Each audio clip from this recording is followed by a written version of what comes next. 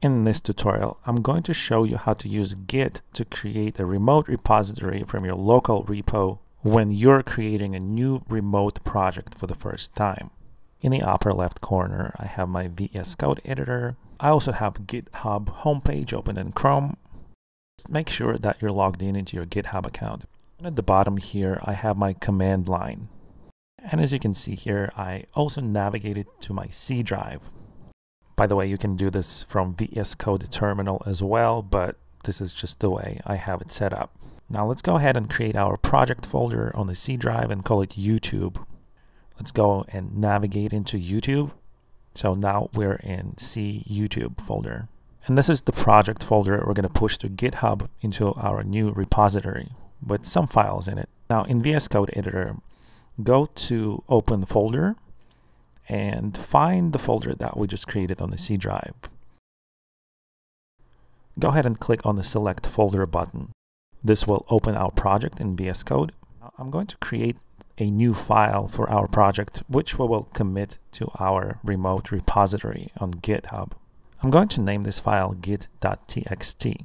So it's a simple text file. Let's go ahead and type some content and just make sure that you save this file on your hard drive. Now on the command line, let's make sure that we are in C YouTube folder and type git init. This will initialize our local repository. Hit enter. As you can see, we have successfully initialized an empty Git repository. Now after doing this, if you go to your YouTube folder on C drive, you'll see a new directory, .git. It's a hidden folder. You can go in there and you'll see that Git created a bunch of files for us. Remember how we created the git.txt file in our previous step. In order to commit this file, we first have to stage our changes. Because we created this file from scratch, Git will think of it as a new file to be inserted into the repository. Before you commit any changes, you have to put them on stage. Go ahead and type git add dot and hit enter. This process is called staging. So basically, it's going to take all of our edited files or all of our newly added files and put them on Git stage. Git will automatically determine which files were changed. Now that our changes are staged, we're ready to do the commit. This is accomplished by doing the git commit -m double quote the message and hit enter. And here Git will tell us all of the details about the files that were committed. Now let's go to the GitHub website and make sure that you're logged in and just go to the home page. Now we're going to create a new repository and I'm going to call this repo git. Now click on the create repository button at the bottom and here we have successfully created a new repo. Go ahead and copy and paste the link. Now we're going to create a new branch.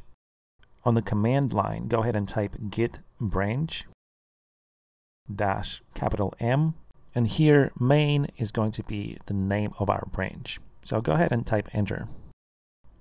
Now on the command line, go ahead and type git remote add origin and copy and paste the link for our repo and hit enter. Git remote add command with origin, which could be any other name, but origin is the standard, will link our local repo to our URL. It's important to do this step before we push any files to the repository. Now let's go ahead and push the files that we committed earlier for the first time. You're going to use git push with -u, which is important to do for the first time, origin main, and hit enter. Now after pushing your local branch with the U option, this local branch will be automatically linked with the remote branch. And from this point on, you can simply use git push without any arguments. Now, if you go to the remote repo on GitHub, you will see that we have successfully submitted first commit. And you will see, hello, there is the message content of the file that we have committed and pushed. So from this point on, this file actually exists in the remote repo.